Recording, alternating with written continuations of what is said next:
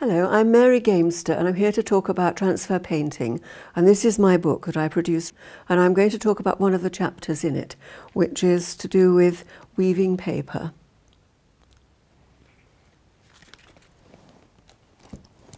First of all, you paint up your paper with transfer paints, and I paint 2 sheets, and I usually use a couple of colours and paint the cross diagonally one way and then horizontally on the other sheet. Just another little example. When I have finished my ironed-on design, then I layer it up with wadding and I quilt it either with straight stitch or with some of my automatic stitches from the machine, just to enhance it and give it this quite attractive look here in the woven design.